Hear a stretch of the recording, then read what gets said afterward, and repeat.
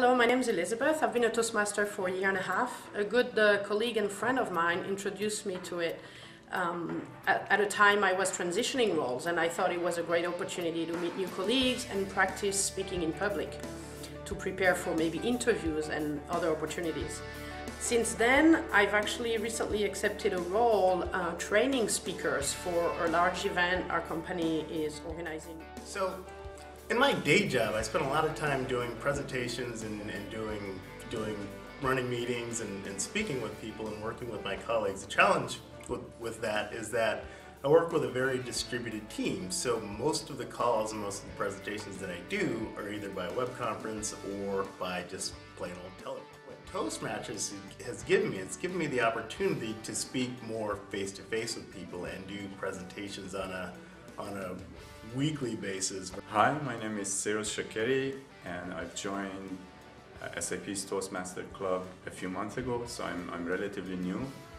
This is a kind of skill that I felt that I need to improve on, public speaking, giving presentations, and the format that Toastmaster has, it's perfect for improving these skills.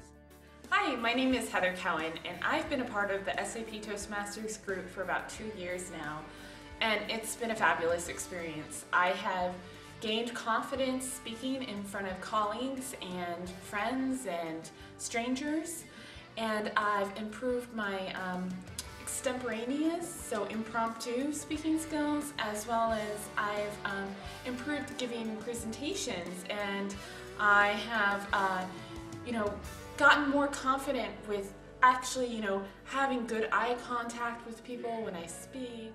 Hi, my name is Ella Margolis, and I joined the Toastmasters Club back a few months ago. I was very busy with school and work at that time, and I wasn't really focusing on preparing my speeches. So up to now, I haven't done any structured speech as yet.